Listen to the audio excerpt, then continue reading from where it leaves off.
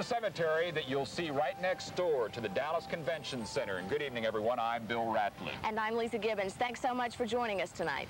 I know this is a rather strange place to start our show tonight, but it has a lot to do with our second story. First of all, in most cities, a cemetery is not the major tourist attraction, wouldn't you say? No, but they're all very historical. Oh, indeed. And this cemetery here really gives you a sense of the people who started this great city. And it's been around lots longer than the Convention Center or some of the other flashy new buildings in Dallas. And the new buildings that are going up right now. Well, tonight in our second story, we're going to take you to one of the major tourist attractions in the country. It's the National Cemetery in Arlington, and you're going to find out about the men who guard it.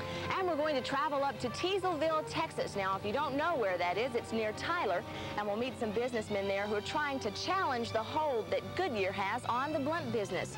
And in our PM departments tonight, Chef Tao prepares an unusual and refreshing soup. Dr. Jim Wasco has a body quiz that should clear up the confusion about cholesterol. And Linda Harris tells us how we can make foreign visitors feel at home. But right now, let's travel up to Teaselville and find out about those businessmen who think the blimp business is booming.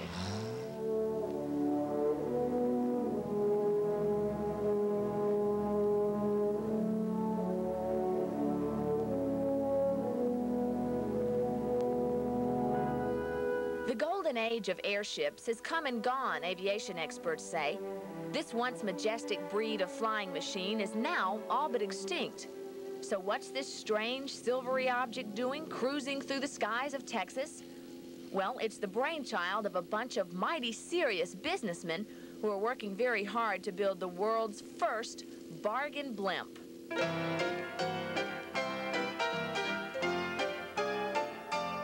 We started following this story way back in February, and the trail led us here to tiny Teaselville, Texas, which, if you're looking on a map, is just southwest of Tyler.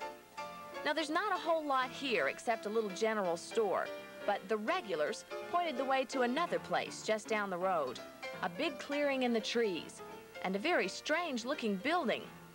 What we found was a huge hangar, a large but very limp gas bag, and a luxury carload of Texas oil men, all planning to strike it rich in a brand new business just right for these inflationary times.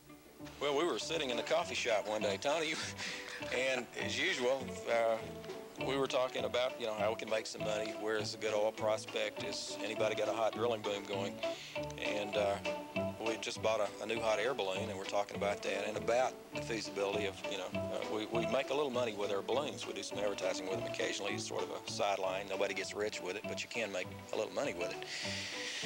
And we started talking about a blimp, and Tony whips out his pen. It's that pen. And got a napkin and started figuring, and here we are. The company, conceived during that coffee shop conversation, soon had a name: United States Airships Incorporated, and a chief engineer, a retired Navy aviator named Carl Steffen. Then co-owners Tony Howard, Bill Coleman, and Fred McCown went searching for a suitable airship. And they had to go all the way to Australia to find it, a little one-man blimp that formerly flew to promote the fortunes of Ardath cigarettes. The ship was built by a tobacco company, built for a tobacco company to advertise their product, and one of the Australian networks made a documentary about the airship. And the name of the cigarettes, of course, was on the side of the airship. And when the documentary was shown, they wound up in some legal troubles because it's against the law to advertise cigarettes on television there as it is here. And consequently, they disposed of the ship. We were able to obtain it.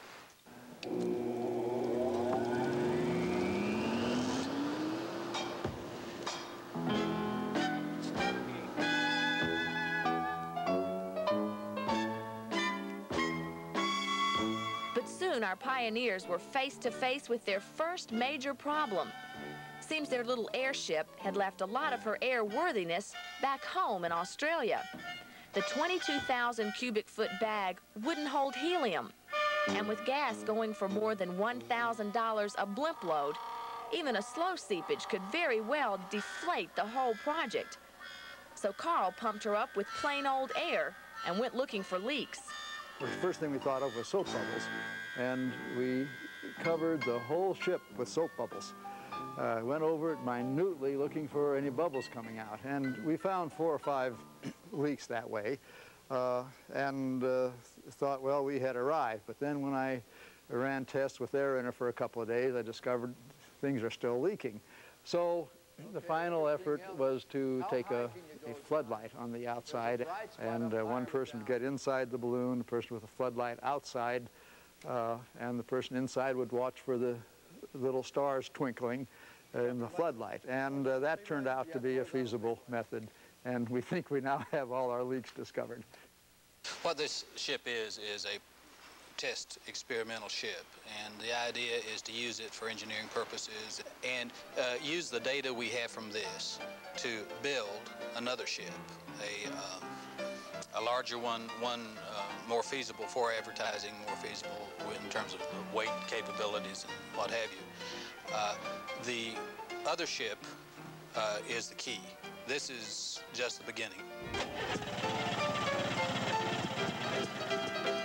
So that's how we left them last winter, full of high hopes and some might say inflated dreams. We'll give you a call when we're ready to fly, they said. Sure, we thought. This is 1 p.m. story that may never get off the ground.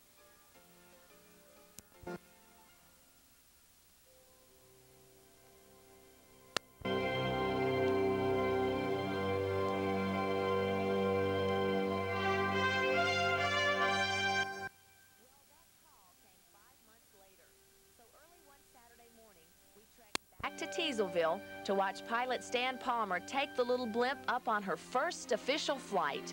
Clear.